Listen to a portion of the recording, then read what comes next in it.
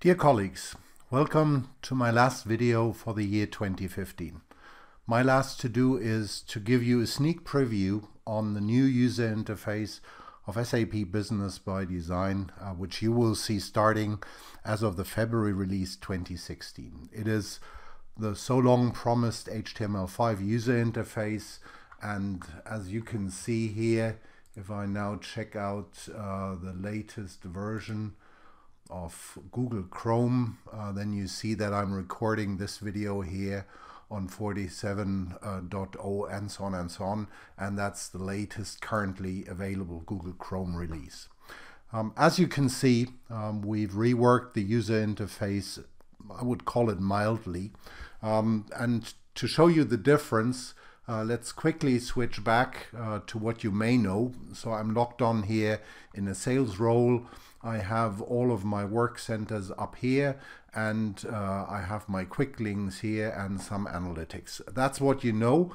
If we now look at the new user interface, then you see that we moved the menus to the left. Why did we do that? Simply because the geometry of the screens has changed significantly since 2007. 2007 we had typically the ratio of 44:3. Today we have a typical 16:9, so the screen is much wider and it makes a lot more sense to use that free space here.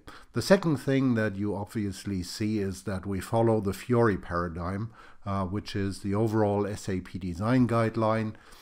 So we have the tiles down here, and we will have more of that once we are ready to go. If we drill into any of the areas here, let's go into the sales orders, then the first thing that you will see are the overview screens, but this time with tiles. If you now click on such a tile, the sales orders, then you see a fairly familiar environment. So we haven't changed the fundamentals of the navigation. You have here the list of all of the sales orders.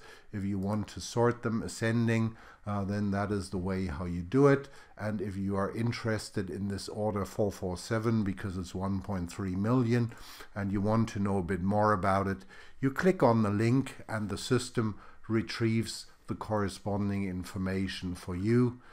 So we've sold a lot of the boilers. That's the reason why this deal is so big. And if we want to know whether it was a profitable one, then we click on View All.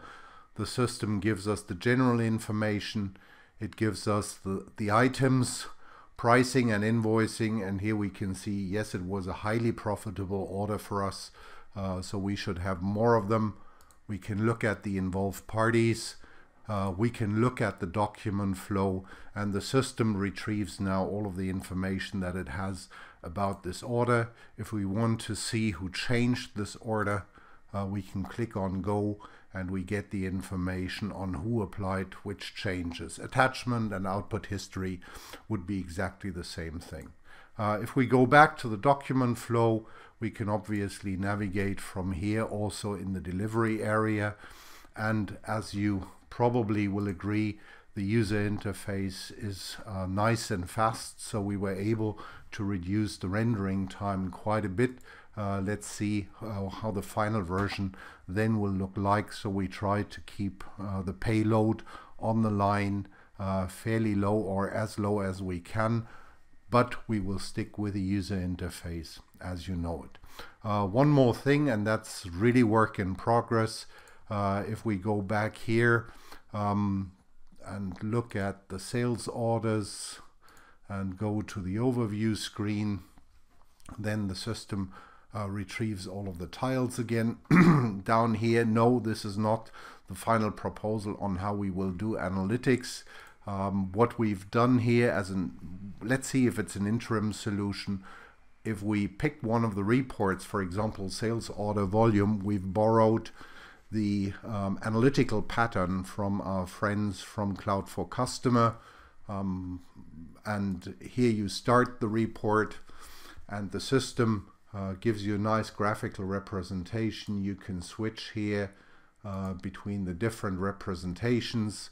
If you say, I'm not that much interested in the breakdown per month, but I'm more interested into an ABC classification, and I want to see the number of accounts or the accounts that I'm doing business with, and maybe I want to see one last thing, that is the sales order. Latest by then the pie chart is not the perfect representation, so we switch back to a table view, and if we want to analyze now here a specific order, good, then as you know, I can use the navigation and navigate directly to that sales order.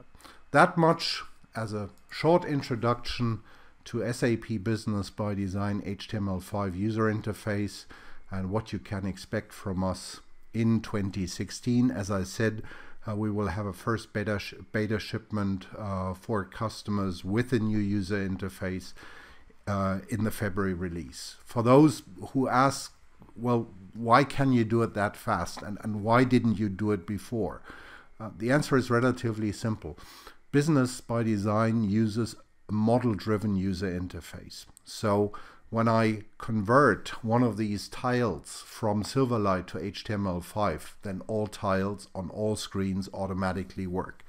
The second thing which plays in my direction is SAP has heavily invested in the UI5 HTML5 library, and I can reuse that one now.